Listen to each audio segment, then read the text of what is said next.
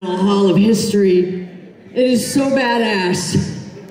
After so many decades of playing heavy metal and the Runaways and as LITA solo project, I have to really thank God for getting me through. I'm still alive. I survived it. We don't all survive it, but I'm still here, and I'd like to thank God. I'd like to thank my band, my kick-ass band, Mr. Marty O'Brien on bass guitar,